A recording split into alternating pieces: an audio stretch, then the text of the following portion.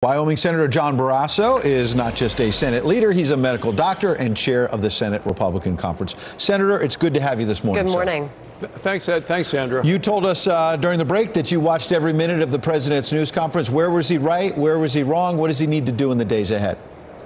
Well, he is right that we are the most prepared nation on the face of the earth, as Johns Hopkins University has said. We still need to be very vigilant. The president was also right when he talked about if you have symptoms, flu-like symptoms, cover when you cough, wash your hands. If you feel sick, don't go to work. Those are the best things that we can do. But we have to be vigilant in the days ahead. When you take a look at a country the size of ours with this population, it's really impossible to hermetically seal the entire nation. The president was right with the early travel restrictions, and he may have to do more as more countries are involved. Senator Barrasso, but as you know, citing that Johns Hopkins study, as we spoke to one of the doctors from there this morning, while we are at the top of the list for preparedness for a situation like this, we are still not fully prepared. I think we stand at 87%.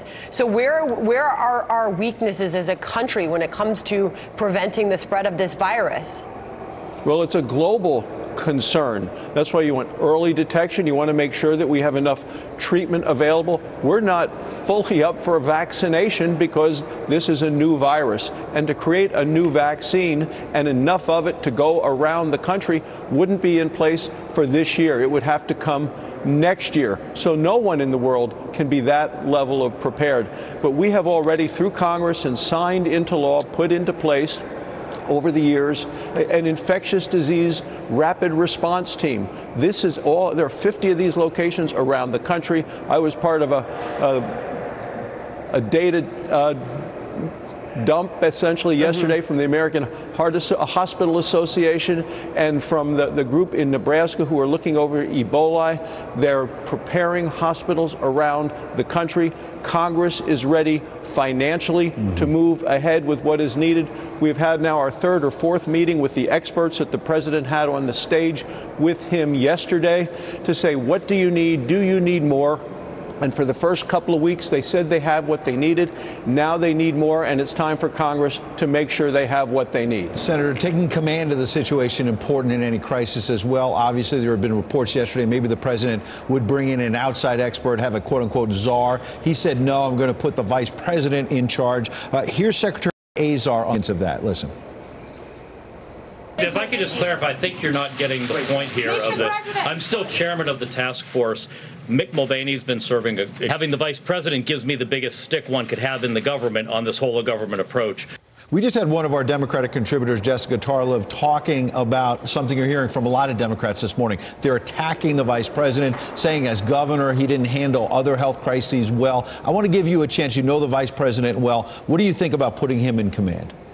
Well, I think it's the right decision. I was with him yesterday afternoon before that press conference, but I have been meeting regularly with the people, the medical experts from the Centers for Disease Control, from the National Institute of Health, who were on the stage there yesterday. They are working well together. Things are well coordinated. There's more work to do. We're ever vigilant because this can turn quickly, but I think we're in the right position right now to deal with what could be a worldwide threat. Well, the president's responding to what he says is panic that is being stoked by the other side. Here he is taking on Nancy Pelosi on that issue in that press conference last night. She's trying to create a panic, and there's no reason to panic. It's not true. She knows all they're trying to do is get a political advantage.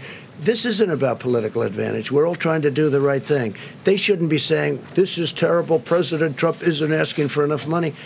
How stupid a thing to say. Well, she shot right back, Senator, and said instead of delivering the well-coordinated, fully funded coronavirus response Americans deserve, she tweeted, the Trump administration continues to leave key positions vacant and ransack other vital public health needs. So certainly this has been politicized.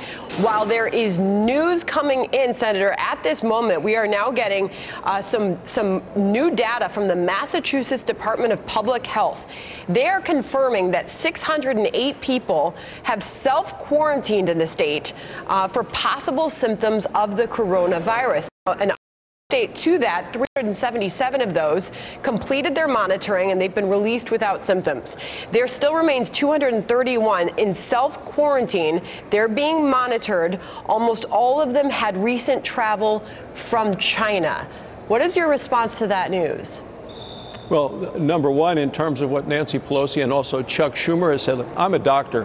My focus is on the health of the American people. This should be a bipartisan concern and commitment.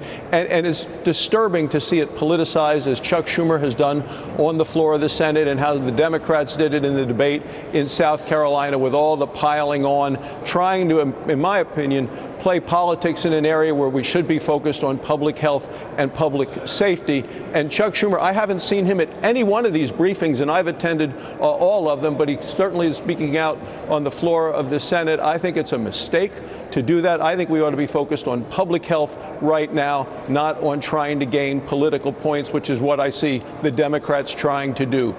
With regard to your question about Massachusetts, I mean, self-quarantine, that's what I was talking about earlier. In terms of, if you feel ill, don't go to work, stay home. And for people that are concerned, get tested. They're continuing to work to make sure tests are available around the country. But that is the way to do this. If you're feeling ill, if you're sick, you wash your hands, cover when you cough. For others, the same. And also stay away. You don't want those folks in crowds. Senator, in the last minute we have, what are you concerned about the report we have overnight about a patient in California who apparently has coronavirus, but had not recently done any international travel? Officials on the ground in California trying to figure out exactly how they got it. Well, there's obviously a concern. Now, the county where this report came from is where Travis Air Force Base is, which is where they had a number of people that were just brought back from China, also a number of people that actually do have the disease that were brought back into the country, I think from that cruise line. So there is the likelihood of some immediate contact with folks who are known to have the disease. All right. Thanks for staying on top of it with us, Senator John Barrasso. Appreciate you coming in today, sir. Thanks for having me. Thank you, Senator.